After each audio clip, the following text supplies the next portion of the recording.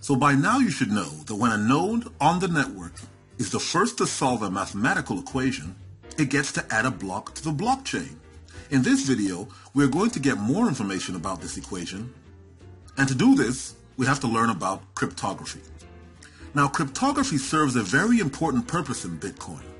As a matter of fact, without it, Bitcoin would not exist. So what is it? Cryptography is the study of secure communications. So if you are sending a message from one place to the other and you don't want anybody to be able to read that message, you will encrypt that message. There are many different forms of encryption, and human beings have been encrypting messages for hundreds of years. One of the simplest encryption techniques is known as Caesar cipher.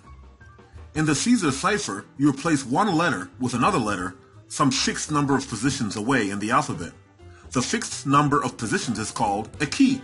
So if you have a word like boy and a key of 3, the encrypted version will be ERB, because we're shifting each letter by 3.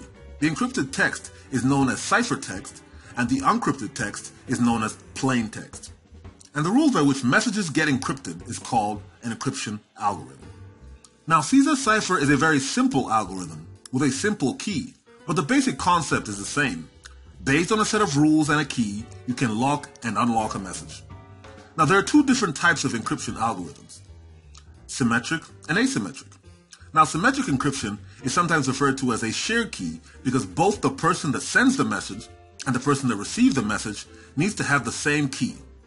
So, in the Caesar cipher example above is an example of a symmetric encryption, because in order for somebody to decrypt the ciphertext, they would need to know that the key is 3. In asymmetric encryption, every node will have a pair of keys, a private key and a public key.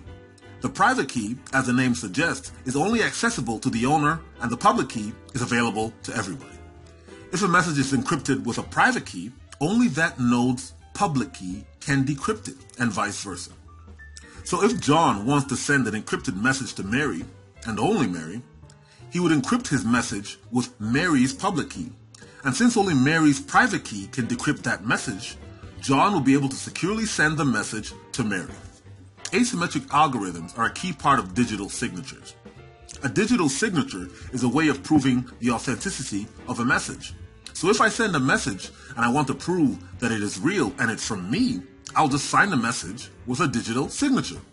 And how that is done is, I would encrypt the message with my private key, and since my public key is available to everybody, if anybody wants to prove that I am the sender, all they need to do is use my public key, and they will prove that it was sent by me. There is one more concept you need to learn about from this video: hash functions. A hash function is used to map any size data to a fixed size. If you take a 3-letter word like boy and run it through a hash function, it will give you a fixed size encrypted output. If you take a 30-word sentence and run it through the same hash function, it will give you a different hashed output of the same length as the hash output from boy. The difference between a hash function and an encryption algorithm is that a hash function is irreversible.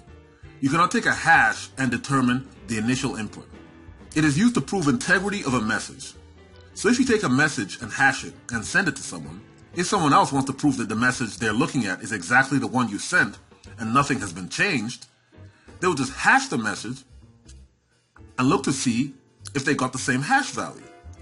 Hash functions and digital signatures are key components of Bitcoin mining, and they will come up again in the next video.